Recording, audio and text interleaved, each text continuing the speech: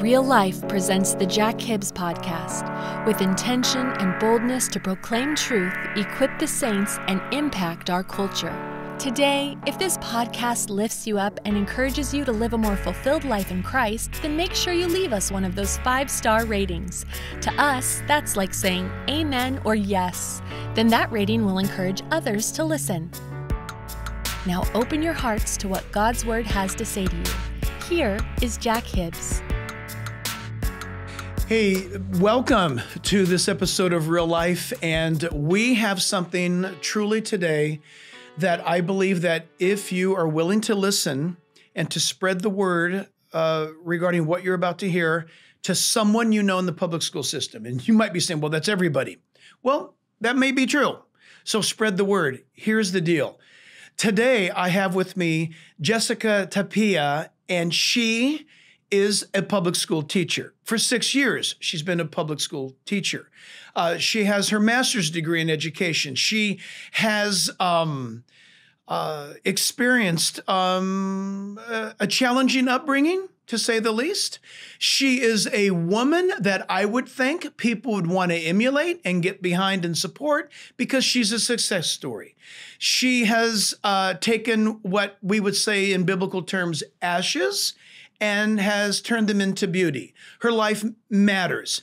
Her faith matters. She's a woman of faith, and she has taken a stand, and she's done that in the public school system. But that has become unacceptable.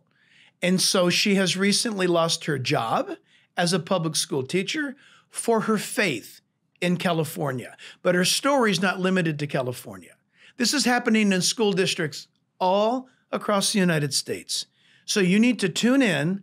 You need to give extra attention because I do believe that you're going to derive courage from her testimony, and you might even get some direction as to what you should do, mom and dad, or what you should do, principal or teacher, regarding the dynamics of what's happening with this assault on our public school system. So, Jessica, welcome. Thank you. It's an honor to have you here. And so just tell us about yourself. I mean, I mentioned a few things, but let us know who you are, and we'll talk about what's happening, and then really, frankly, what you're going to be doing about it. Yes. Well, first of all, thank you for having me. I told my husband immediately after I was fired, and I put a little post out on my Instagram to start sharing with the world, and then I started receiving the media requests, and I looked at him and I was like, the first thing I want to do is talk to my pastor. Oh. So I've done a few other interviews, but I'm so happy to finally be sitting with you. So who I am, I'm obviously a follower of Christ. I'm a wife and a mother of 3. I went to California Baptist University, got a couple degrees there, my teaching credential, which is so interesting to me looking back now that I went to a private Christian college to receive my teaching credential. And then now I'm in this position where as a Christian public school teacher, I've been removed from my position for standing in the truth of the Lord and of the Bible. So that's interesting to me, but everything for a reason. I truly have peace, even though this is like, a lot of people look at this and they're so sorry for me. And I want to tell people, don't be. I really believe that like God is doing something with this, and I'm not sorry. I don't want you to be sorry. I want you to just come alongside me, and so many have, and just, stand up and together, like, let's make change, because we all see and know that it needs to happen. We truly are the majority. We just can't be silent anymore. Isn't that so true? So true. So again, how long have you been a teacher? So 6 years, and this whole thing went down at the very end of my 6th year of teaching, literally 2 days before summer vacation. So tell us about what I guess what I'm asking, what's the day in the life of a public school teacher? Walk us through that for those of us who don't know. What will I encounter as a public school teacher for the year? What am I going to be facing in the system? So I this past year, I had just moved to the high school level. I actually had moved to the high school that I attended and that I met my husband at, and the high school where I was very, very influenced by my coaches. One of my coaches actually invited me to her Bible study. She is now my mother-in-law. Oh, my so goodness. a lot of history there. Yeah. It was incredible to go back. And hopefully, have that same influence on my students that my coaches and teachers had on me. And, but it's different. It was different going back,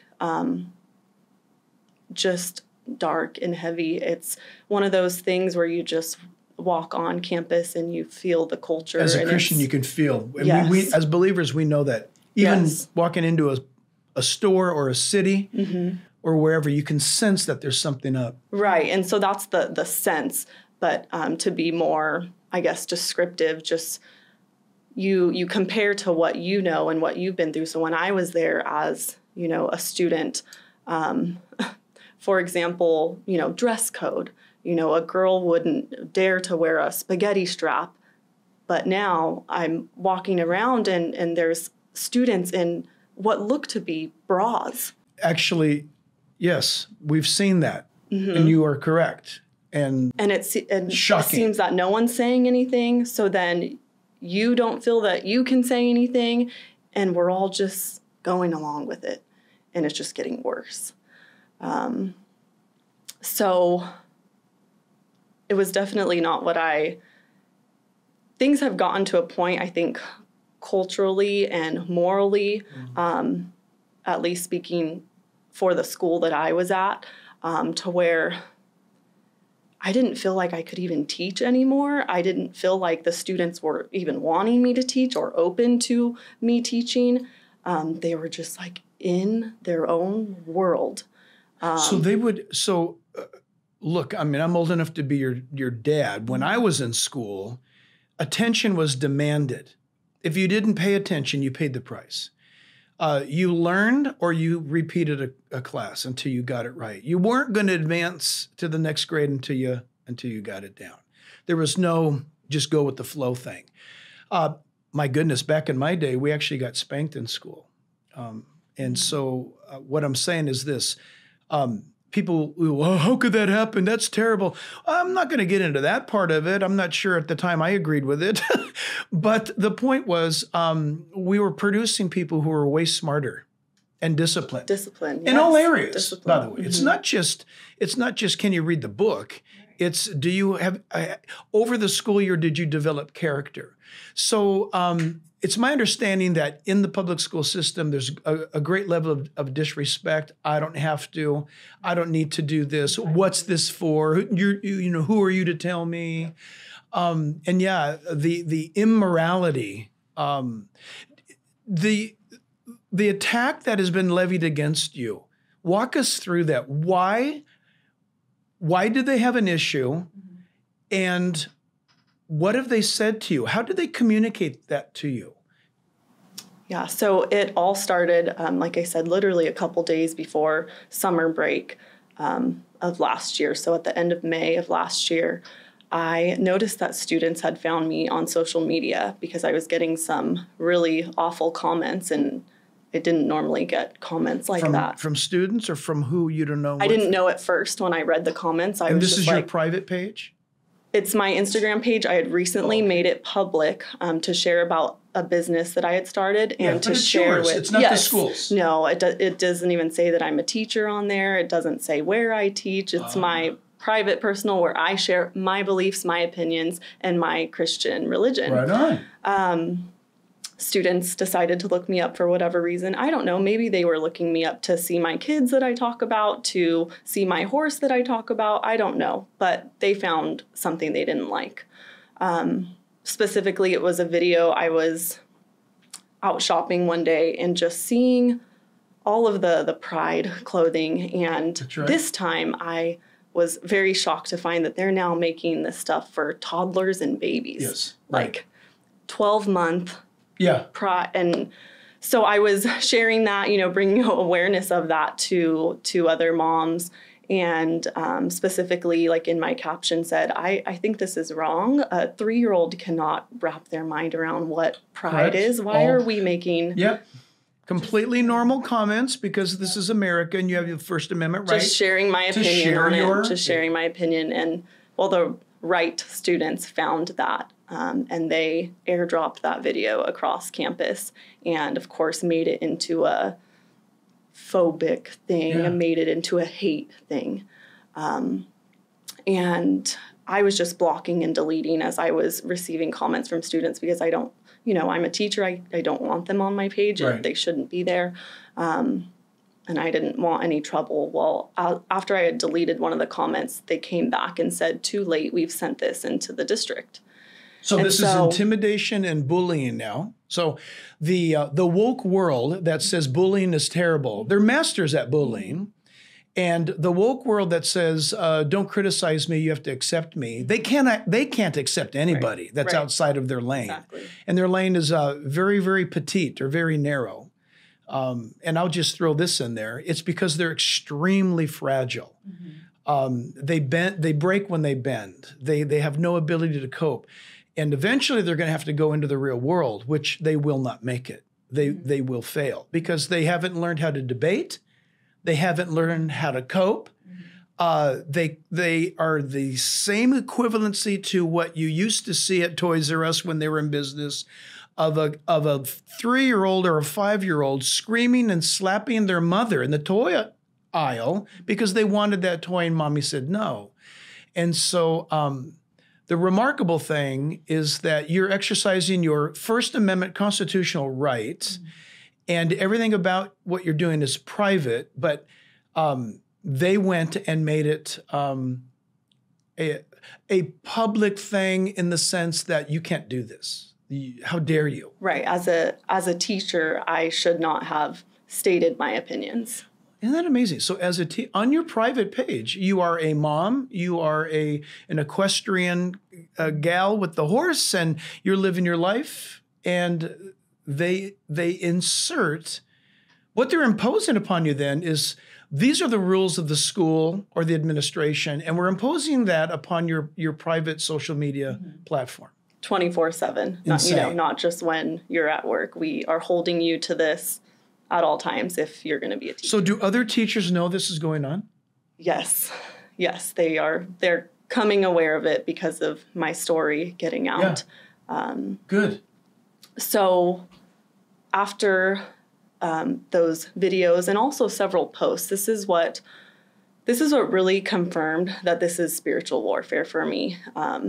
Totally facing spiritual warfare like I've never faced it before, at least to my recognition, was when I was brought into the school district for the first meeting, and they presented me with what students had found, the various things on social media they sent into the district.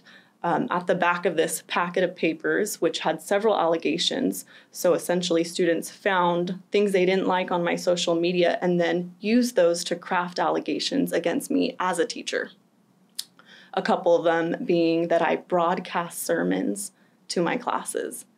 And I just looked at the district personnel and I was like, I'm going to be so honest with you. This is the only thing I can think of that this allegation would be made upon. I'm a PE teacher. On Mondays, we go to the track and they have a mile to do. And that's the one day I let them listen to a podcast or music of their choosing. And I do the same. But I don't put in headphones like they do because I need to be vigilant. That's right. But I put on... Oh, no. or worship music or, something of my choosing. You don't want to hear what they put on, the students. Exactly. And it's just loud enough in my pocket. It's not blaring. It's not being broadcast. It's just loud enough so I can hear it as I walk around and watch my students. Problem.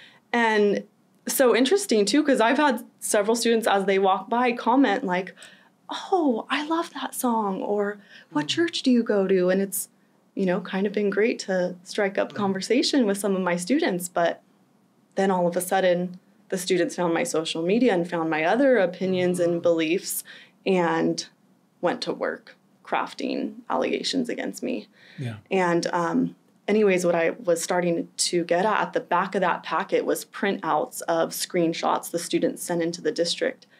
several of them were Bible verses I posted on my Instagram, and I'm just thinking, are they really using Bible verses to back like these allegations against me? Yeah, because the Bible is so dangerous and evil, Yes. And how could we have such a thing? It's amazing to me what you're describing. And it's sad because when I'm going to say it, the young people are not going to understand what I'm going to say because they've never been taught. Is you are literally describing these kids as being brown shirts. These are the brown shirts of Adolf Hitler's Nazi regime. Brown shirts were children who were taught by the system to turn people in. Wow. They're called brown shirts. So I'm just going to call them brown shirts. Normally, these kids would normally be more concerned about their acne or their hair. That was me. Or are they going to pass? Am I going to make the team? What is really bizarre to what you're saying is these are kids who are little police officers, which makes them brown shirts. That I can't imagine that happening unless what happened to the brown shirts of the 1940s? They were groomed by adults. They were told, so to speak, I'm exaggerating right now, but we'll give you a donut or we'll give you a candy or a piece of chocolate if you tell us, if you hear people saying these things. And they turn people in. And so it's amazing because we're living in this moment. So the only way to stop this, you've probably seen this on the PE field or in the classrooms, but the only way to stop what we're talking about is for good people to punch back. And you say, I can't believe a pastor just said that. Well, you need to get used to it because in 1 Corinthians 10:6, 2 Corinthians 10:6, the Bible tells us that by our obedience to Christ, we punish disobedience. Right. Which means we're to do the right thing. And if that right thing causes evil to be exposed, that's the whole point. Yes. So what I want to say about Jessica is that she's courageous, she's strong, she knows not only her biblical calling, she's exposing evil, but she's also exercising her First Amendment rights. In America, she has that right to do exactly what she's doing. Technically, those brown shirt little punks do not have the right to do what they're doing. They've been groomed by a social structure that is a form of communism.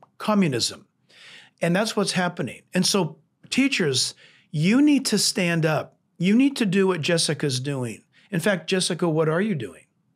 Yes. So after that first meeting that I kind of described with the allegations and the Bible verse printouts and all of that, I responded to all of those vocally, and then they took some time to process what I voiced based on the allegations, and then essentially decided what they were going to do with me. Called me in for a second meeting and basically told me I'm lucky to still have a job. What I had done was so serious and wrong. Okay, that's intimidation, but keep going.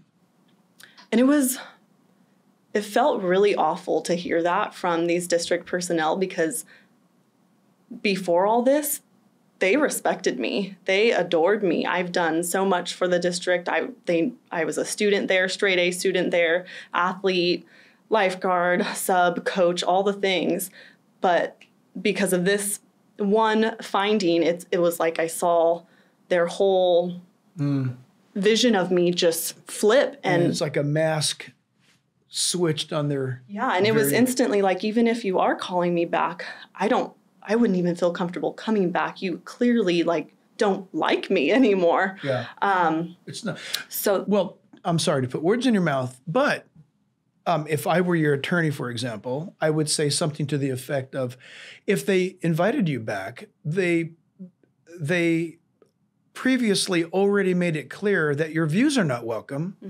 And what we are as human beings is our views. And so the environment is not a free environment. Hi, Jessica. Welcome back, but you're not free. Right. Hi, welcome back. But you cannot express your personal views, Yes. and you cannot be an American. You cannot exercise the Constitution, and you've got to be woke if you want to keep your job. So all of these things are actually illegal for that to be imposed upon you. But Yes, and that's exactly what happened in the second meeting. They said I was lucky to have my job back. I was barely allowed to come back. Here are the directives you need to follow, and we're going to be watching you closely for 45 days for change of behavior. And that right away, change of behavior, I've behaved the same way for 6 years of teaching. I have nothing to change, so you're not going to find any change of behavior there. And then the directives were affirmation for me of what I was already feeling in my soul about the whole situation. So first, a directive that I knew, well, I can't and won't do that, is I need to refer to students by their preferred pronoun and gender. And in the meeting, I wasn't voicing to them, nope, not doing that. No, I was just internalizing all of it as they spoke their directives over me for returning that Monday. The second allegation was I was to refrain from speaking to students about God or the Bible. that's illegal. That really hurt my soul. So I'm sorry, I keep interrupting you, but it's because I find this is incredibly fascinating. So you are to hold to the social construct that we are inventing. You will do as we say. And you should be so lucky that we're going to be so nice to you to allow you to come back. But we are going to dictate your life. And we are going to scrub this God thing out of your life when most people don't even realize that the public school system was founded by three guys. One of them happened to have been a guy by the name of Thomas Jefferson. Benjamin Rush was another one. And I think John Adams is in there, but whoever the third guy is a real big hitter. And their founding of the public school system was based on this. There are people homeschooling their kids in colonial America, and some of them are not teaching them the Bible. So we're going to create the public school system, and the Bible will be the preeminent textbook, as well as the McGuffey reader. These will be the foundations of the public school system because some kids are not getting a biblical worldview. That's Thomas Jefferson, friends. Go look that up. And now our system has divorced itself from God. Completely. And you are in this machine that is godless. And what's interesting about what they're telling you to do, they're actually doing what they claim nobody's allowed to do, and that is, you got to stay out of politics. You got to stay out of politics. What they're doing is pure politics, okay? And their political agenda is you will submit, which is actually tyrannical. And so you were fired. Yes. So after receiving those directives, so those were the two that I previously voiced. Those were the two instantly, like inside, I knew I'm not complying with those. And they also vocally in that second meeting with the presentation of directives, vocally told me that I had to lie to parents if a student came to me with a preferred gender or pronoun. That info had to be withheld from parents for the sake of the student's privacy. And I was so taken back by that I looked at the assistant superintendent in the eyes and I said, "Are you asking me to lie to parents?" And they said, "Yes, it's the law.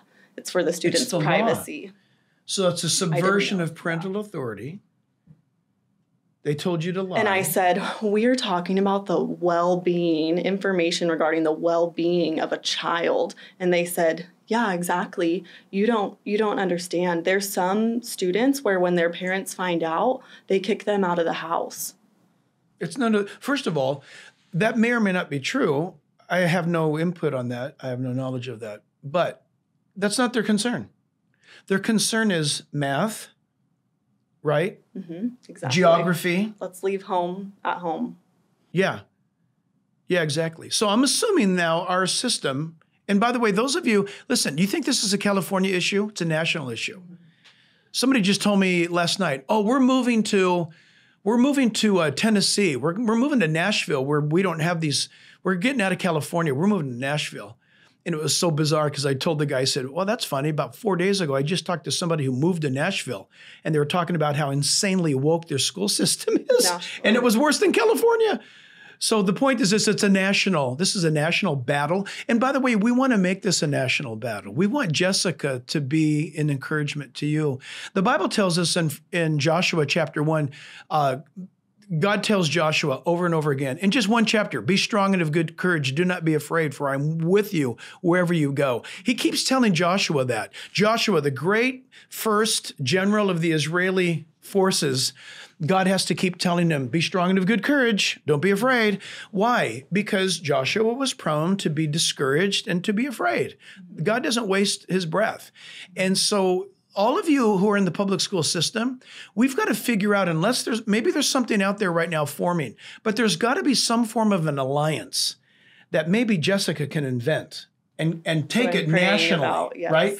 Take it nationally to have it be like, almost the National School Teachers Reporting Center, where you bring your Jessica story, and let's get these incredible agencies that will represent you in court for free. There's the Pacific Justice Institute. There's Advocates for Faith and Freedom. There's the Alliance Defending Freedom Fund. There's Liberty Council. There's so many that are waiting to hear. But listen, we're going to lose our system to what I was alluding to earlier, and I didn't finish this, I guess, is you're going to be bullied until you stand up to the bully. This is human psychology. A bully will push a kid around all school year long until that kid, we've all watched movies like this, haven't we? Sandlot, movies like this, where the kid finally gets fed up and punches the bully in the nose. And then from that time on, the bully leaves the guy alone. Every boy knows this, by the way. Every first grade boy knows that you punch the bully in the nose and then the rest of the school year is fine. Well, there's a lot of people now who are school teachers and or administrators that are just nothing but overgrown bullies. And they're intimidating. You have a bully on your hands when they threaten and intimidate you. In our nation right now, you can punch them back by legal means. If you're a Christian, get friends praying, read your Bible, read the book of Joshua, read the book of Proverbs. At the same time, get on the phone and get a very, very strong attorney. And what you do is you do what Paul the Apostle did. You exercise your Roman rights. Paul exercised his Roman rights when he, as a Roman citizen, was attacked. He said, I appeal to Caesar. Only a Roman citizen could do that. And listen, the authorities in Caesarea, they were bound to then file documents sending Paul to Rome. They had to. That was the law. Paul used the law of the Roman Empire to advance his cause, and Paul went to Rome. And you need to do the same thing. You need to know, hey, wait a minute, I'm a school teacher. This is my life. This is my love. I'm being told that I cannot have a Bible on my desk. Oh, yeah, you can. It's your constitutional right. They're threatening to sue me, or they just fired me, or they're telling me this, or they're telling me that. There needs to be some form of place for you to go to. Yeah. So this is so vitally important. I'm so sorry, we need to wrap this up, but tell us where you're at. What are you doing now? Tell us about going forward and what you hope to see happen. Yeah, so just really quick before that, the third meeting was after I took 3 months of stress leave to figure out what I was going to do next regarding the directives. Knew in my heart and soul I wasn't going to comply with several of them. Do I resign, or do I, as you stated, stand up to the beast? Yep. And I actually, for most of the months, was planning to resign, had half of a resignation letter written, and for some reason could never get around to finishing it. And I was so stressed out one day, and I was telling my mother-in-law, I need to finish this letter. Like, I have 3 little ones, so I was never able to sit down and type. And she just was like, Jess, there's probably a reason that you haven't been able to finish it. Just trust. And then maybe I just started praying, and then maybe a day or two after that had a divine appointment of a phone call with a couple in Washington that I had only connected with through Instagram, got very close to the wife because of her faith, and they spoke over me. I really want to say prophesied over me. Yeah. And they gave me the answer that I was praying for, asking God, do I resign or do I vocalize to the district that I won't comply with these things? I'm ready to come back to work, but here's what I won't do. And they said, don't resign. You keep standing up. To resign would have been to quit. Mm-hmm. And sad to say, there's been a lot of really good people that I know that they didn't come and ask. They didn't come and get prayer. They came and told me, I quit. And I just kind of cringe when I hear that, because I love what Winston Churchill said. He said, it's always too soon to quit, you know?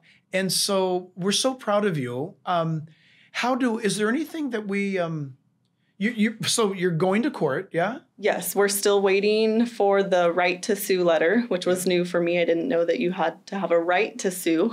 Yeah. But we're waiting for that from EEOC. And then from there, we will begin litigating in the Riverside County Court.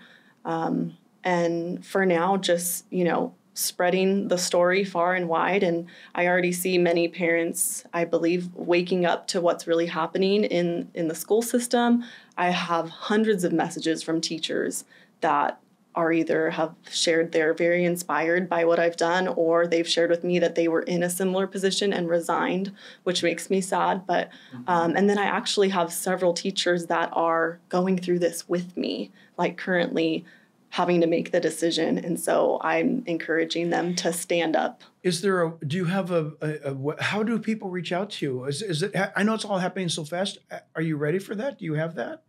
On my Instagram is where I keep everyone up to date. Tell us. Yeah, it's my Instagram name is Jess_Sayin. So can you spell it? So it's JESS_SAYINNN. Just Sayin. Okay, we'll make sure that appears and people get that. Awesome. Really quick, you have been bombarded with media. I'm not exactly sure when this podcast is going to drop, but probably by that time you will have been on numerous news and radio interviews and all. But one of them will be Tucker Carlson. Yes, that's set for the 27th. I believe that's Monday. 27th of February. This is huge because he has the largest viewing audience. So just think about that. Millions of people are going to hear this. And I pray that out of the millions, that there's at least 1 million or 500,000 school teachers that are going to say, you know what? Wow, I need to defend what I love. Mm-hmm. And here's the thing. When good people abandon the public square, or when good people just shut down, evil fills that void. Evil rushes in. It's just the way evil works. When light goes out, darkness comes. Have you noticed that? When you turn off your light in your room, darkness comes. Isn't it amazing when you turn the light switch on? Where does darkness go? I mean, think about it, because light itself is a physical structure. I mean, these are photons that actually fill up a room. Where did darkness go? And by you standing, you are dispelling the darkness. And I want to talk to every Christian, or at least good teacher that's out there. You don't have to be a Christian to be a good teacher. If you love the kids and you love teaching, and this is going on to you, or it will happen to you, you need to stand. You need to stand, because these are the days. Evil advances like the thug on the campus who's pushing people around. And we have got to figure out, as God-honoring, Bible-believing, submitted, committed Christians, how to exercise, as Paul did, his freedoms for the cause of Christ.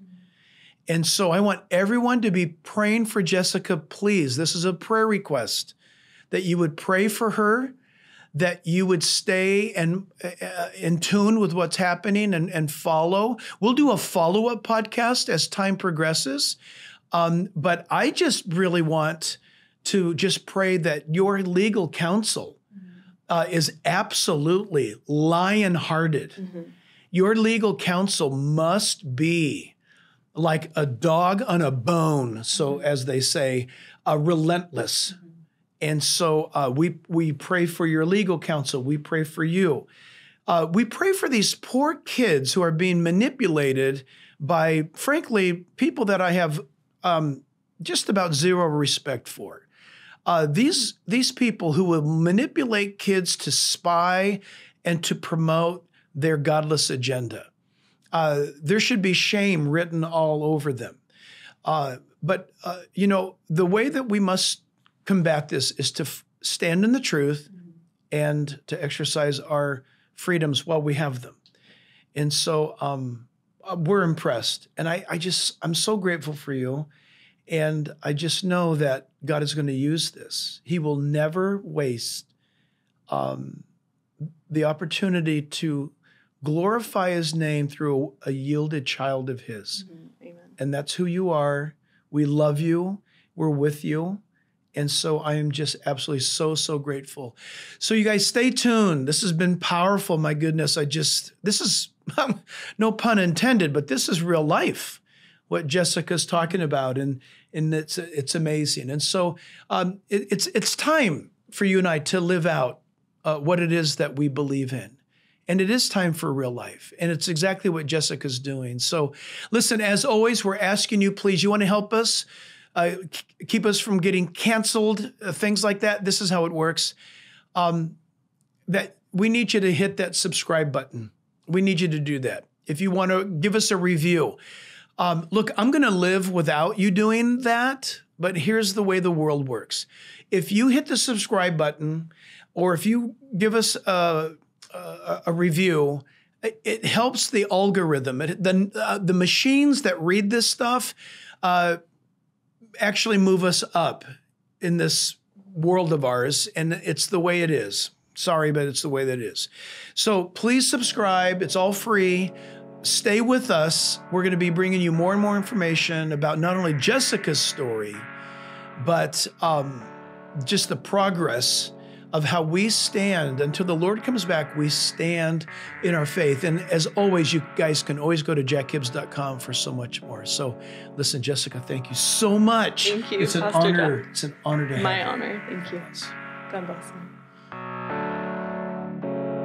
This Jack Hibbs podcast, as well as all the broadcast outreach opportunities, are listener supported. Will you consider partnering with us through a special gift? Go to jackhibbs.com to learn more and stay connected.